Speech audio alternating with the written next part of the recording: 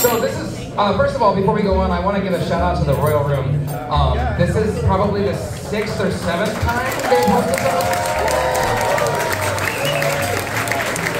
They're really just committed to music education and jazz in particular. They do this for a very low fee, and we get the opportunity to come play in an atmosphere that's not our auditorium, which is great, and you can all enjoy delicious food and beverage and see how awesome your kids are. So thank you, Royal Room. All right, so technically this would be the Ballard Jazz combo, and I really didn't do anything to make this happen. This was all Amalia. So if you have been here for any of our other performances, you have probably seen Amalia or her sister Carlota sing. They both sing fantastically. So Amalia came to me, she usually does this, she'll say, hey, I want to play this song. And so she's like, can you help me find the music? And I'll find the music and I'll give it to her. And sometimes I'll help with the rehearsal process, but this time I literally did nothing. She took the music and she found the players and she rehearsed at lunch. And everything just came together. So without further ado, jazz combo.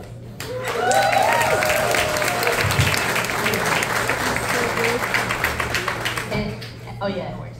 Okay, I just want to say that we've had about 5 or 6 rehearsals actually on this piece, and I'm thoroughly impressed with the work that these guys did and the way they sound, because they're amazing musicians and they really would not have been able to come together without them. So I really appreciate these guys.